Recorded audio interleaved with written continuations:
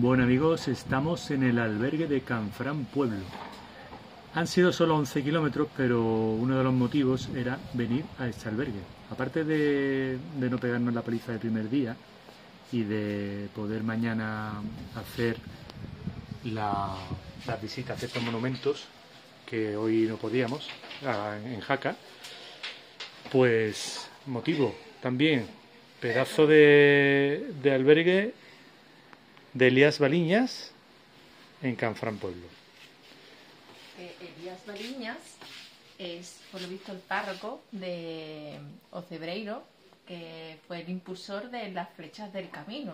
Por eso tiene este nombre. Qué curioso. Pues este pasillito, aquí están las habitaciones. Esta es la habitación, estación de Canfranc.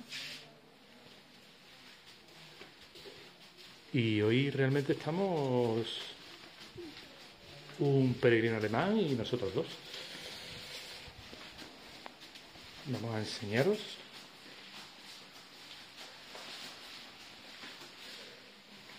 los lavabos, que también están de lujo. Ahí está la ducha, lavabo de hombre y servicio, y esto es para lavarte las manos, los dientes y lo que sea.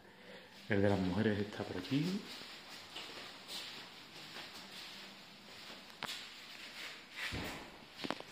Aquí estoy yo. Y ahora vamos a subir a la parte de arriba que vais a flipar con la cocina. Bueno, los escalones son las distintas paradas del Camino de Santiago. ¿Veis? Zúa. Fijaos la cocina. Esto es brutal.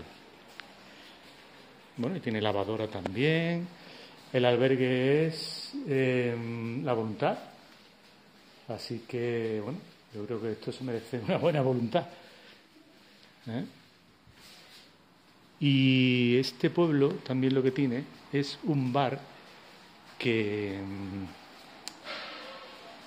hay que estar muy atento de cuando abre y cuando cierra. Por eso es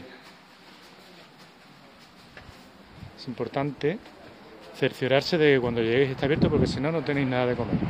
Y el bar está justamente aquí abajo, que hoy está abierto, así que nos pegaremos una cenita y poco más. Aquí estamos, aquí dormimos esta noche.